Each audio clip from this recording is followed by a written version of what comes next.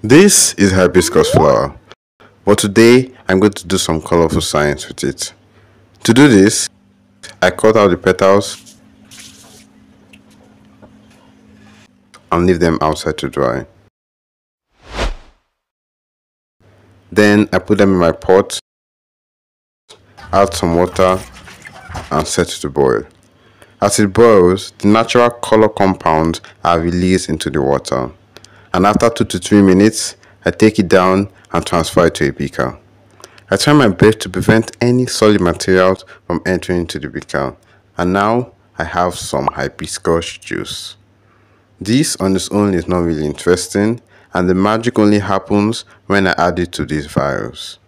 Each of these vials are set to a different pH, and because hibiscus is a natural pH indicator, the color changes from red to purple to green to yellow.